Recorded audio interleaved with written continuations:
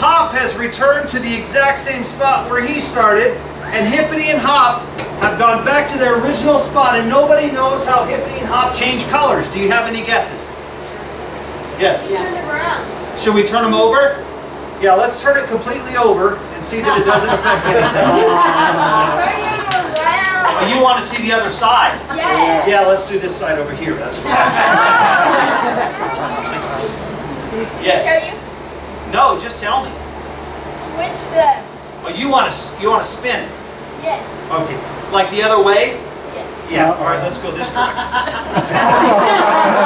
No, I'm just messing with you. Actually, this is Hippity over here, Wow. What? and this is Hop over here. They really are magic rabbits. Give them a great big hand.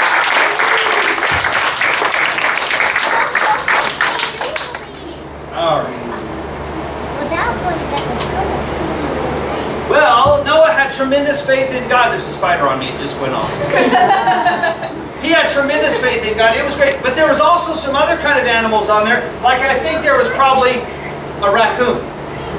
I think there was. I think his name was Rocky. The problem is they don't wake up at daytime because they are nocturnal. So that means we got to wake him up. Everybody say, Rocky, wake up! Rocky, wake up! That just made him turn over. Let's try it again. 1, 2, 3. Rocky, wake up! That just made him snore. One more time. 1, 2, 3. Rocky, wake up! Oh, that did it. That did it. Come here. Oh, he's all over the place. This is Rocky. And he is tame and he is trained. Quit looking around. Just because you're single doesn't mean you can do that. You go to eharmony.com. He's a true friend. A true friend will actually lend you an ear. You got to be willing to lend an ear back. You know? Yeah, don't do that. We're at a party right now. That's a bad raccoon. No. Oh, dear Lord, he died. Hold on, I know CPR.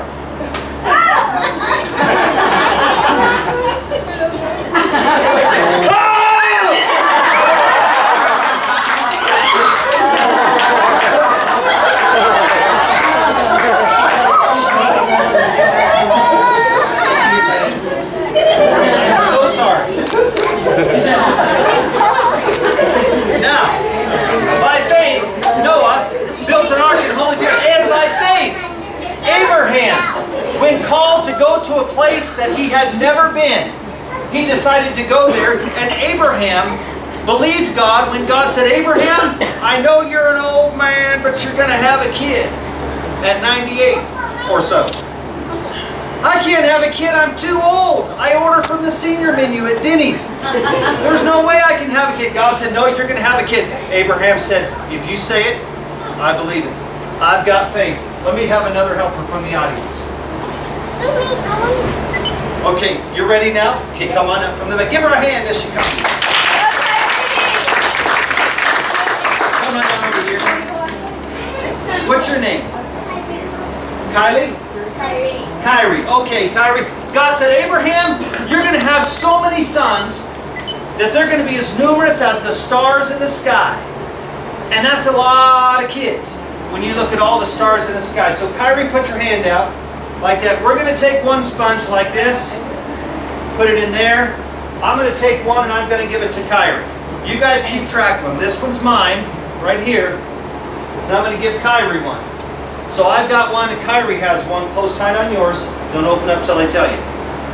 Let's get rid of my sponge. Everybody say, Donny's sponge disappear. Donny's sponge disappear. And it does, like that. But God said, Abraham, you're going to start with one kid, and then you're going to multiply. You're going to have more. They're going to be so numerous that they're going to be like the sand on the seashore and the stars in the sky. Kyrie, wave your hand like this and say, uh-oh, I had a kid. Open up. Yeah, she's got two. I know. 1, 2 of them. Hang on to these, Kyrie. Both hands. Let's make sure that I don't have any. Do I have anything in here? No. You know that song, Father Abraham had many sons. Many sons had Father Abraham. I am one of them.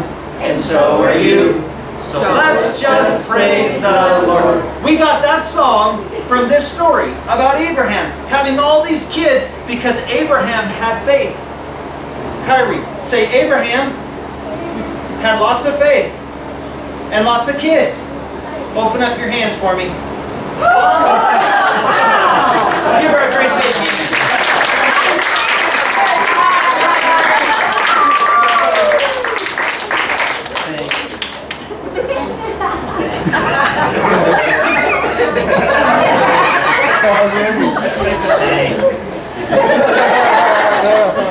Sorry. All right, good job. Give it.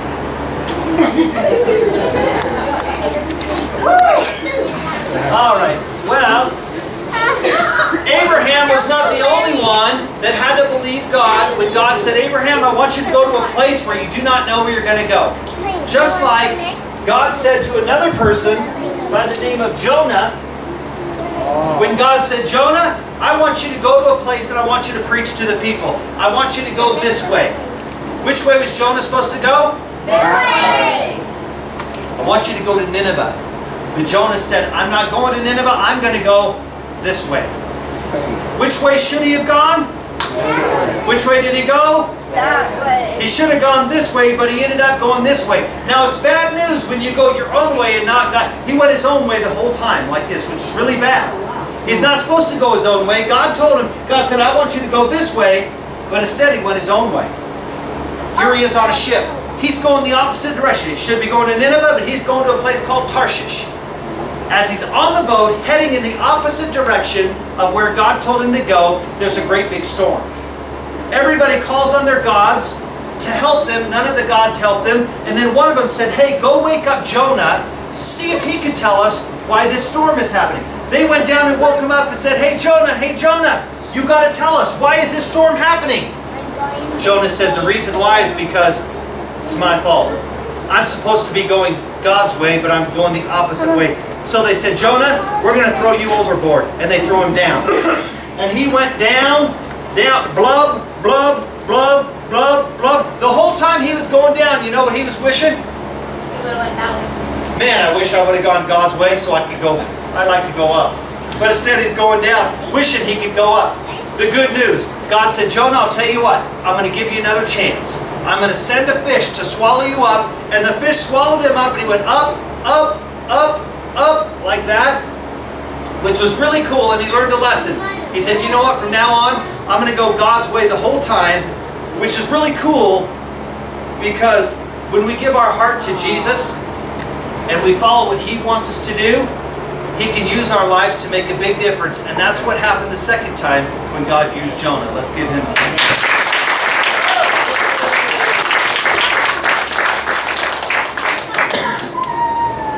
All right. God can take nothing and make something out of it. I've already told you that. Everybody see my square box? Put your hand through there. Make sure there's nothing in there. Nothing in there. Good. I'll put it here on my tube like this. I'll show you my tube. That's only fair. Everyone see my tube? Yeah. All right. So we have my tube here, and we've got my square box. Tube and my square box.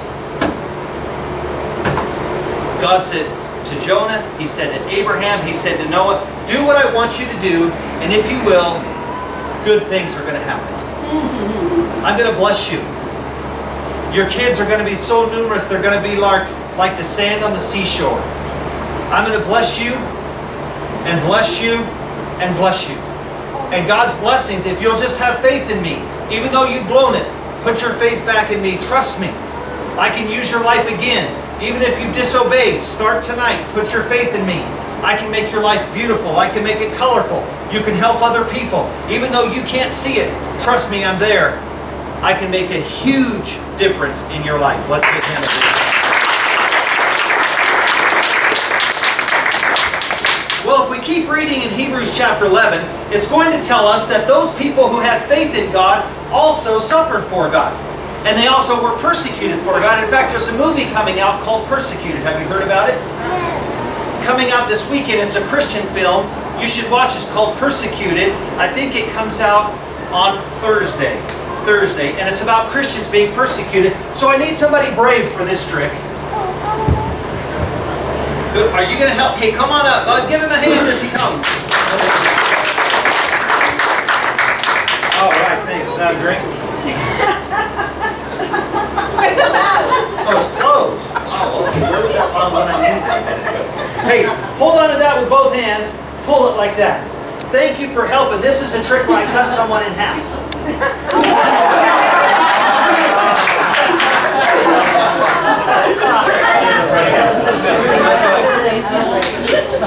I'm going to take this rope and put it around you like that. Don't tell the pastor you're on the altar.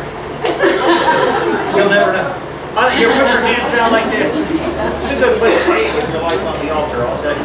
On the count of 3, we're going to pull the rope and you stay there, okay? Don't move. I'm going to actually pull the rope through you like... Oh, no, don't move. I'm going to gently pull the rope. Oh, I pulled too hard?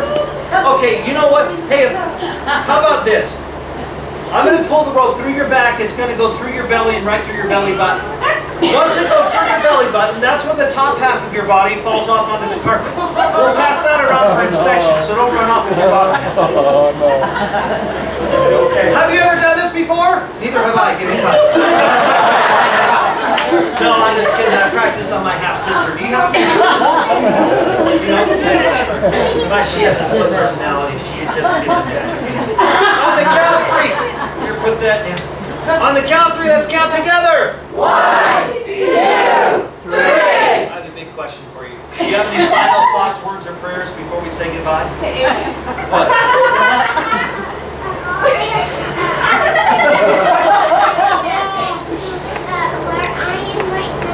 Amen.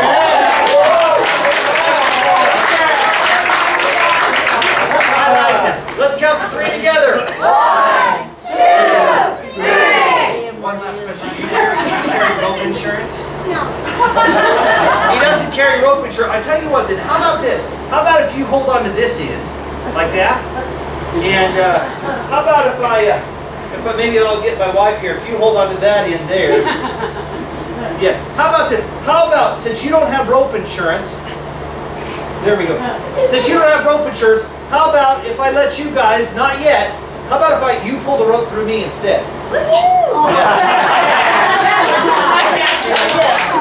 Not yet, but in just a moment, the rope is going to go through my back, through my stomach. It's going to come out the front of me like that. It's going to be awesome. Because I have faith. No matter how bad it gets, I believe.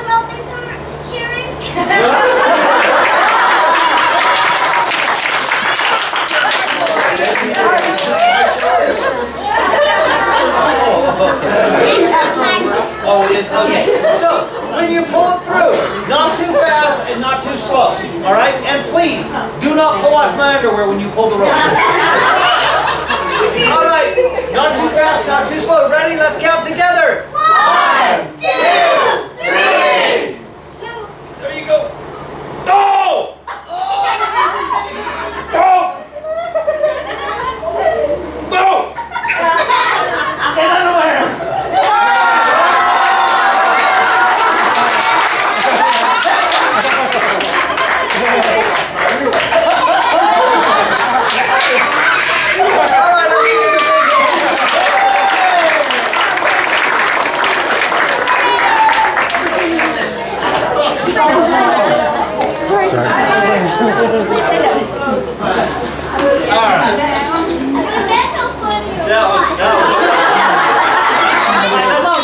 Let's get somebody else to blow this up. You got to be able to blow up a balloon. I know how to blow up. You will?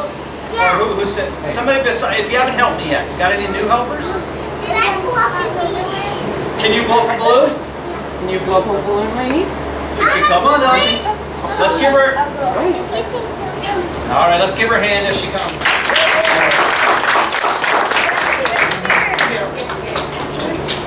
Okay. Let's put her right here too. Okay, so everybody can see her. That's crazy one. All right, you want to try to blow that up? If you need help, I'll help you. What's the name? Lane. Blow it up. Blow it up. Blow it up. That means you go ahead. Blow it up. Blow it up. Blow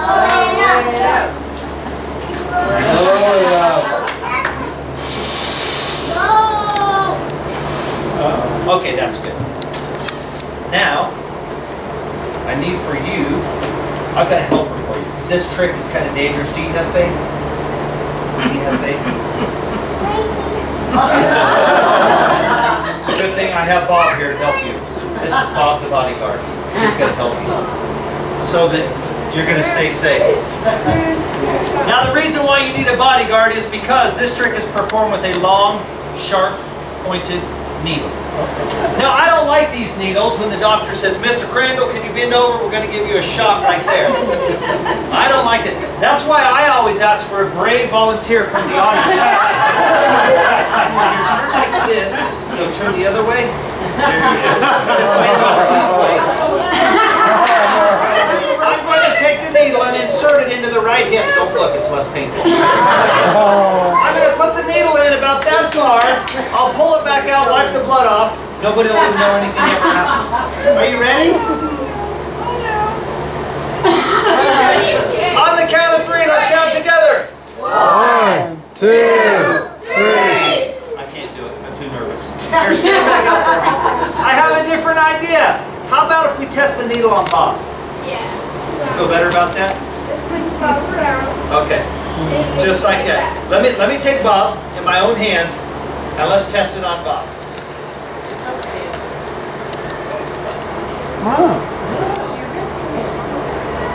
Ladies and gentlemen, I'd like to introduce to you Shish Kebab.